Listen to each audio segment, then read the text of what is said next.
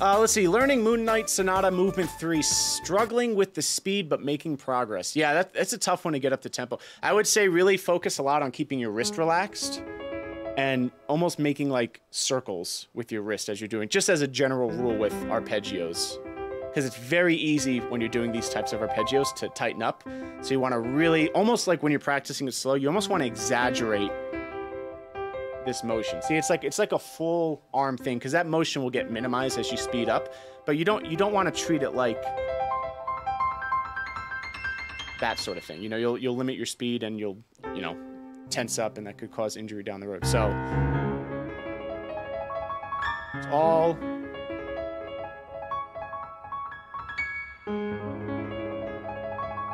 that sort of thing.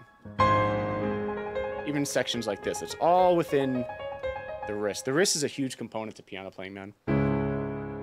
Just a slight change in mindset to the wrist. Even when you're doing things like trills, you know, it's not just the fingers that are working like pistons, right? It's also the rotation of your wrist that works in conjunction with your fingers. And that motion gets very minimized as you speed up. So I'm always a big advocate of when you're practicing slowly to exaggerate certain motions, you know?